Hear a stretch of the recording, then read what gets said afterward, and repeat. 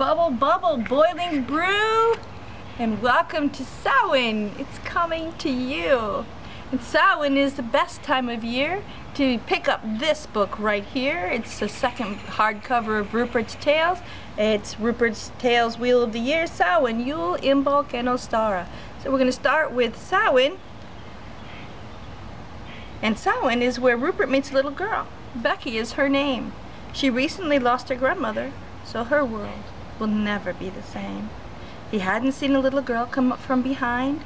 He hadn't heard her make a noise of any kind.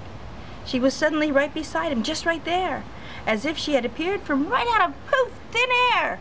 She'd reached down and drawn him into her small arms, and somehow he knew she didn't mean him any harm. She had hair that was dark yellow like some wheat he'd once seen, and she was wearing a ribbon on her wrist that was green. She had pressed her small nose into the fur of his ears, and then it had begun. The quiet sniffles and tears. Then Rupert watched a woman come walking through the trees and thought for just a moment, perhaps he should flee. She was somewhere between short and tall as people go, wearing a long skirt and a silver ring on one toe. She looked at the girl and said, "We've been looking for you.